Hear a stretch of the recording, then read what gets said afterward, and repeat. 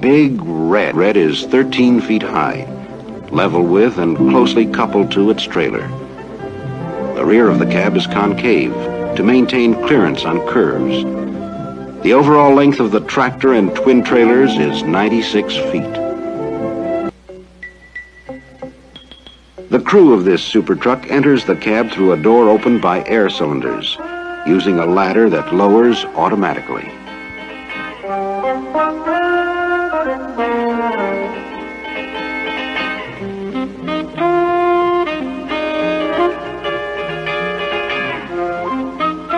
The seats are adjustable, leather-covered, and equipped with safety belts and built-in headrests. A freestanding console contains the basic controls, and power assists take much of the work out of driving.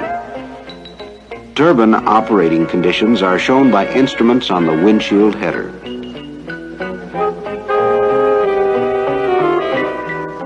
At the rear of the cab is an express truck route map of the United States.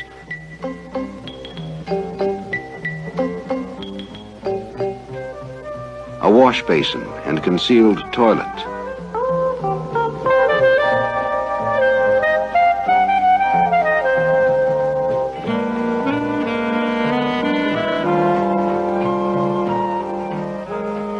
A small refrigerator.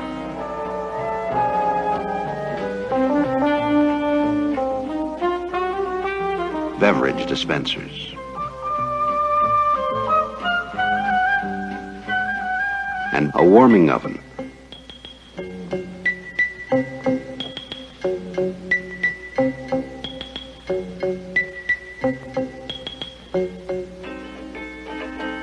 The driver and co-driver of Big Red have a commanding view of the highway through a wide expanse of tinted windshield and side glass.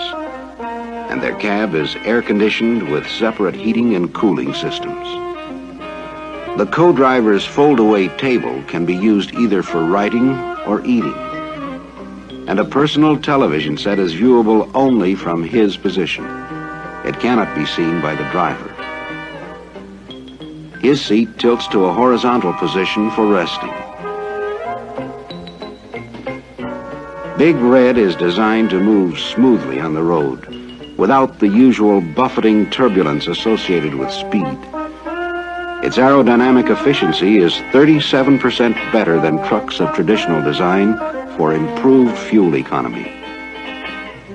The cab has a separate suspension system.